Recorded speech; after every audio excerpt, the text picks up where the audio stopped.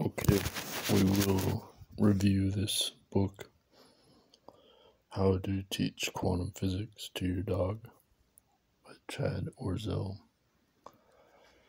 And I thought this would be like a really simplistic book, but it's actually very sophisticated and an excellent overview of quantum physics in the standard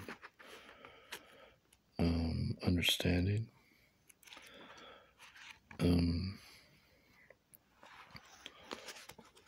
So I highly recommend it in terms of understanding quantum physics as mainstream science. But on page 148, he goes into non-locality, and he says it's as profound and disturbing as the issues discussed in chapter 3 and chapter 4.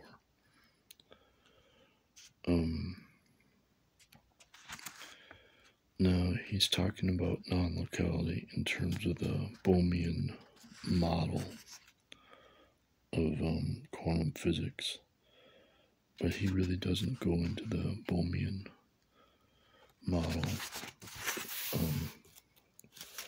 in detail at all. And he just says how it came up in terms of the Bell's inequality experiment. And then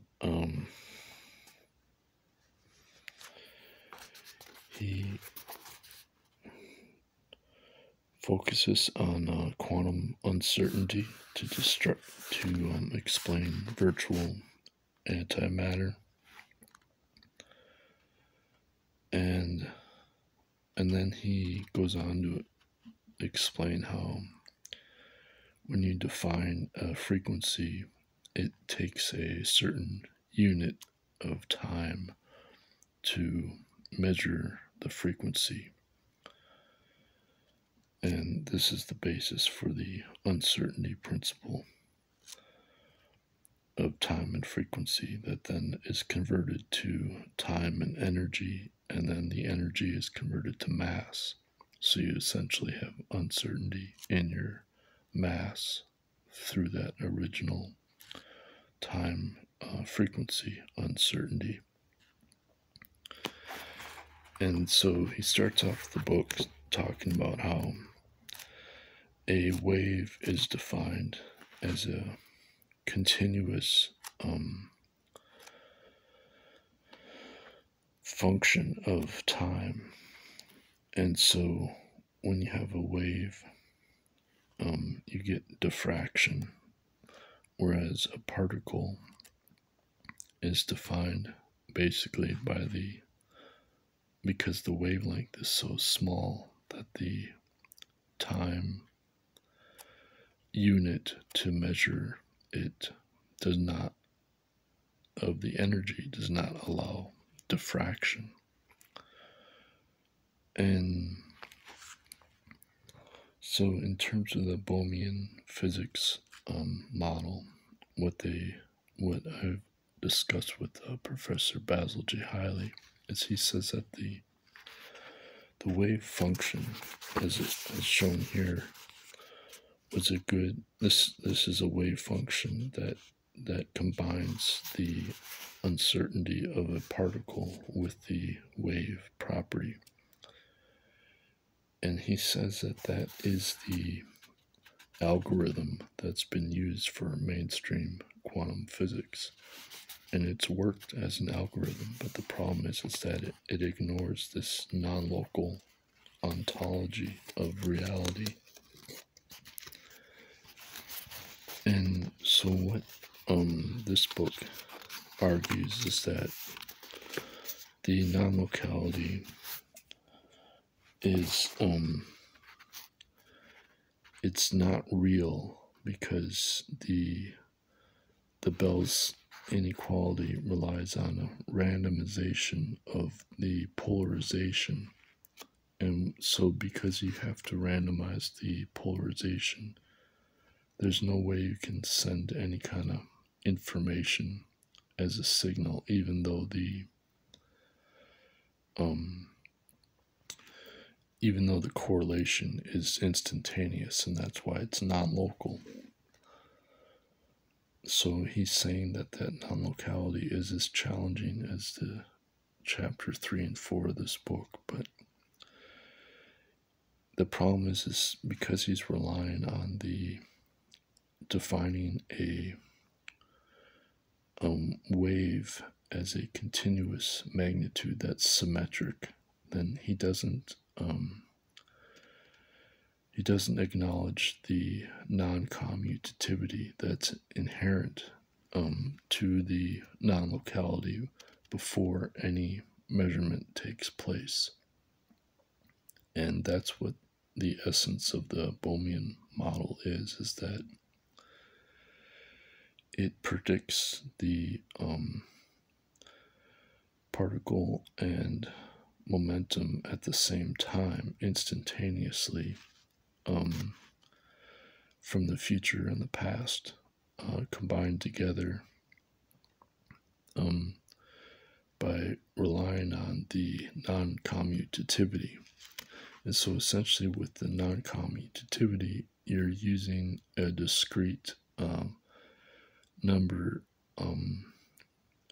reality before space-time exists. And so how they explain it in the matrices is that it's the non-diagonal of the matrices.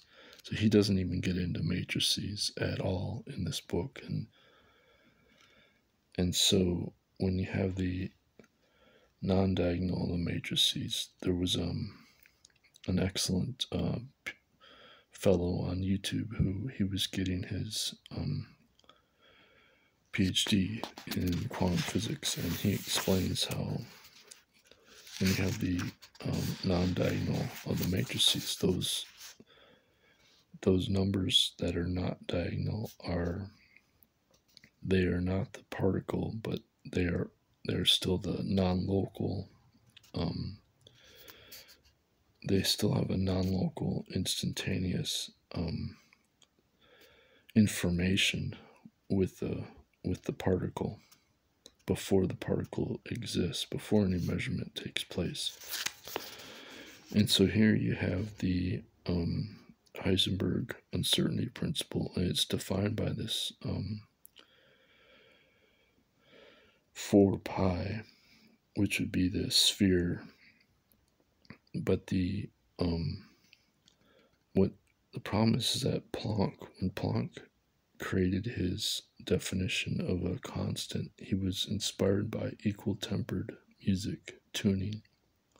And so he determined an average energy of light defined by joules, and to do that, he inherently defined the energy as a symmetric time value unit in order to convert the energy into a magnitude for density as joules. And when he did that, he canceled out one of the cycles of the time. And so you just get this frequency without the time, and therefore you lose the relativity that's inherent to the de Broglie-Einstein relation that de Broglie later discovered. And so essentially that when you combine the frequency times wavelength, or frequency times Planck's constant, equals the mass times the speed of light squared. So Professor Basil J's Hiley's big point is that you have to use h squared or h bar squared, and this is this essentially is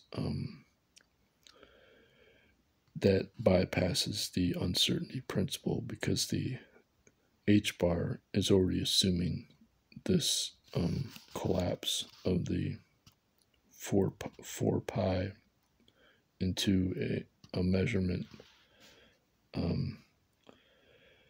So when you use h bar squared, you get what they call a quantum blob. And so the particle as a quantum blob actually has an average of the future and the past overlapping. And since it's before the particle exists, it's what creates the non-locality itself. So for example, he gets into the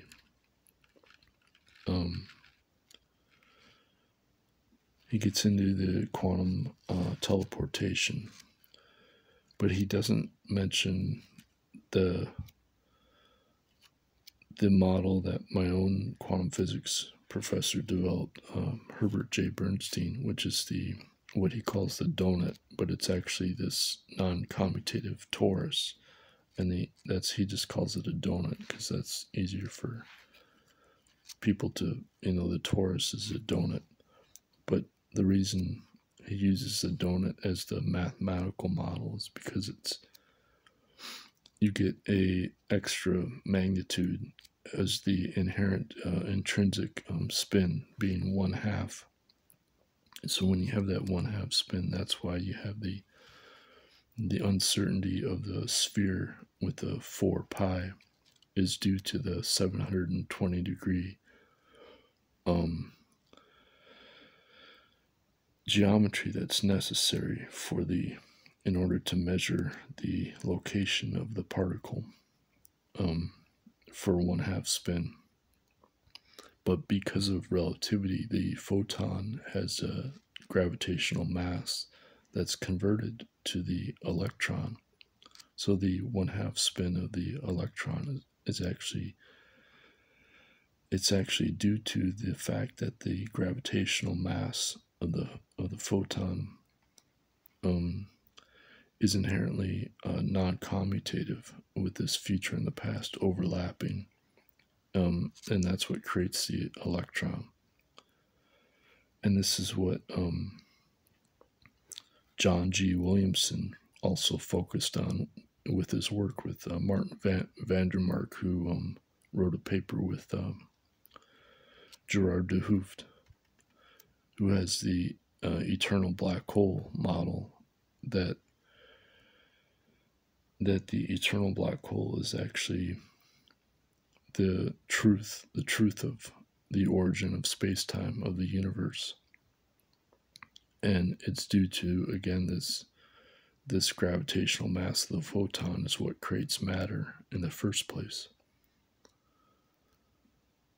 And since there's no center you can't assume a symmetric center of the magnitude to create the mass of a particle, and therefore you inherently always have this non-local active information before space-time exists.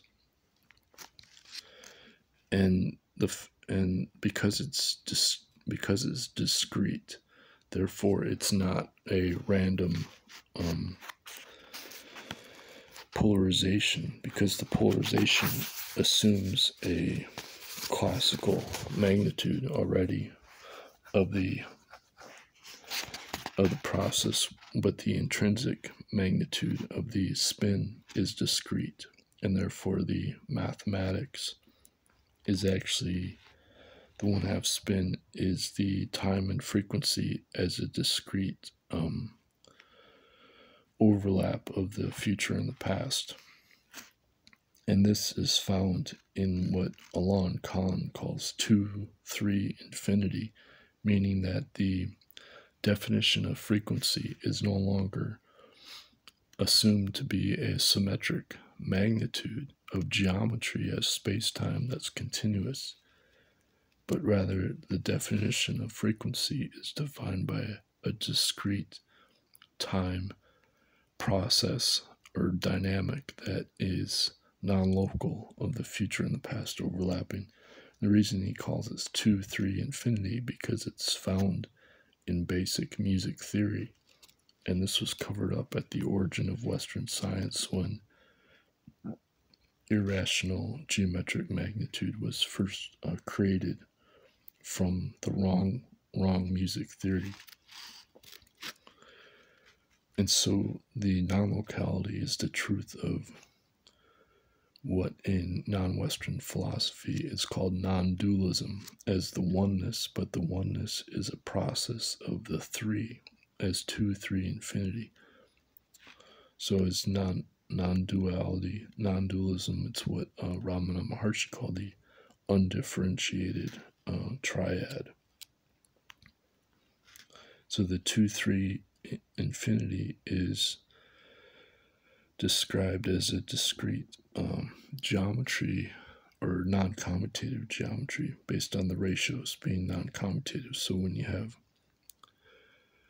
the one, you define it with a geometric ratio. So in music theory, you'd say the one is a C, and so the octave is also a C as the same pitch.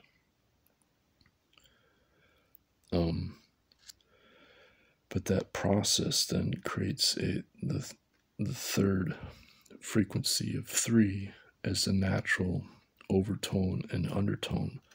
But the resonance of the overtone and undertone as 3 is non-commutative because as the undertone it's an F as 2/3 and as the overtone is G as 3/2.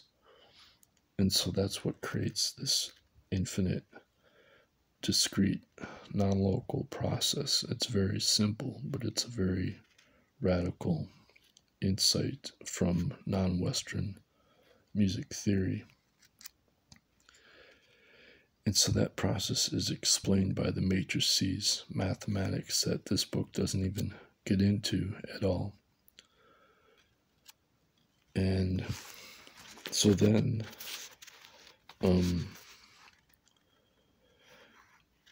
because it can't be explained by a wave that's continuous, therefore it cannot be visualized inherently. And so in this book, he defines time as something that you watch or an external measurement as an observation. And therefore you have an inherent uncertainty based on the process of measurement itself. But and from that definition of time, then he dismisses any kind of quantum medicine or the application of quantum physics to biology as quantum healing. But Basil J. Hiley says that if you understand non-commutativity, then that completely changes quantum biology because it enables the quantum coherence to self-amplify into the macro scale, because non-commutativity is not limited to the micro scale, because you no longer have a quantum measurement problem as the collapse of a wave function, because you're not using the wave function anymore. And so in the very final chapter of this book, he dismisses any kind of quantum biology or quantum healing as woo-woo. But if you understand that the definition of the one itself is based on logical inference of the future and the past overlapping as a discrete, non-local process of number, then the non-commutativity bypasses this dismissal of quantum healing as being woo-woo. And this is what Eddie oceans figured out when he worked at the Stanford Linear Accelerator Center, and he coined the phrase quantum psychology, while he also taught Neigong, or he taught Wing Chun as Neigong, but he realized that all of the internal martial arts and yoga, non-Western meditation is actually based on the secret of non-commutativity. And that's what makes it a viable explanation of the quantum, what he called the Tao of physics, as quantum healing in psychology, but also for mind-body integration as practiced in Neigong, or internal martial arts. So in terms of the standard physics, this is an excellent book. I mean, it describes everything very, very well, and he uses his, relationship with his dog as kind of like the layperson explanation, but he just splices that in along with his like sophisticated science analysis. But at the same time, he's ignoring the deeper non-commutative analysis that it has to be confronted due to the non-locality of the Bell's inequality experiment that disproved Einstein's dismissal of what was called spooky action at a distance, and Einstein realized that this would explain telepathy if it was true, spooky action at a distance. And so here he's getting into the quantum teleportation. And so we can say that the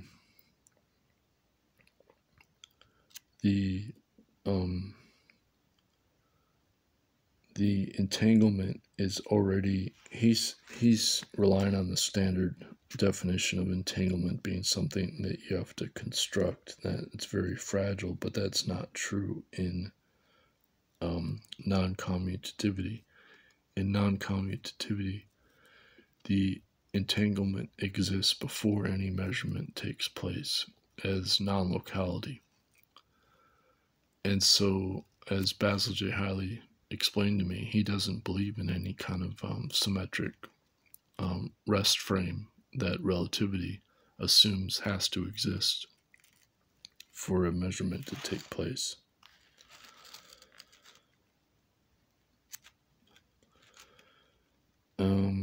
So it just shows that if you go deeper into the philosophy of science, then it does radically change your understanding of quantum physics, as well as science as a whole. And so here he is getting into the definition of frequency. So when you're meditating, you're not relying on an external measurement as observation, but you're rather relying on listening as a logical inference. And so in the quantum biology research of Roger Penrose and Stuart Hameroff, they've realized that precognition is actually the foundation of consciousness of reality before any observation takes place. And through that process, they've discovered that ultrasound is the strongest quantum coherence frequency of the microtubule, with the tubulin as a negative refractive index, so that you get a non-local super radiance. And so this was actually proven recently again, where they did an experiment with wave function of the photon as a weak measurement entanglement, and they discovered that there is indeed a superluminal signal, a superluminal correlation inherent to the emission and absorption of the photon.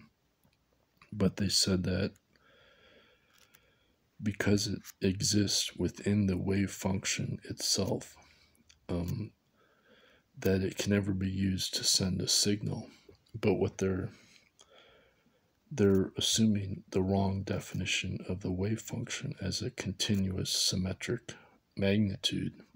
But if you understand the inherent non-commutativity of the wave function, this is what I dubbed the Hempel effect, because in there's a book called The Magic of the Senses, and they explain how if you change the frequency of the overtones and the undertones, then you change the amplitude of a wave. And normally, because if you observe and look at the wave function as an external measurement, you would have to have a different sound to the frequency because the amplitude has been changed. And it's the same with the probability, because you're assuming a squaring of the wave function to get the particle to exist with a location. And when you square it, you have to rule out the negative frequency. And by ruling out the negative frequency, you lose the non-commutative truth of reality. And so when you have the discrete interference of the wave that's inherent to the resonance of the one, then the 2 and the 3 are heard as the same perfect fifth. And another way to explain this is that there's an inherently no perfect fourth as a natural overtone. The perfect fourth only exists if you assume the symmetric magnitude of the wave function. But when you rely on listening as logical inference, there is no perfect fourth and as an overtone, and instead it creates a new one as an undertone octave of the same pitch. And because of that, the perfect fourth is therefore defined as the time reversed undertone of the one that's non-commutative. And so that's why the perfect fourth is if you use, like in terms of geometry, if you use C as the 1, and then F would be the perfect fifth undertone as 2/3, and the perfect fourth is therefore 4/3 based on the doubling. But so anyway, I'll leave it at that.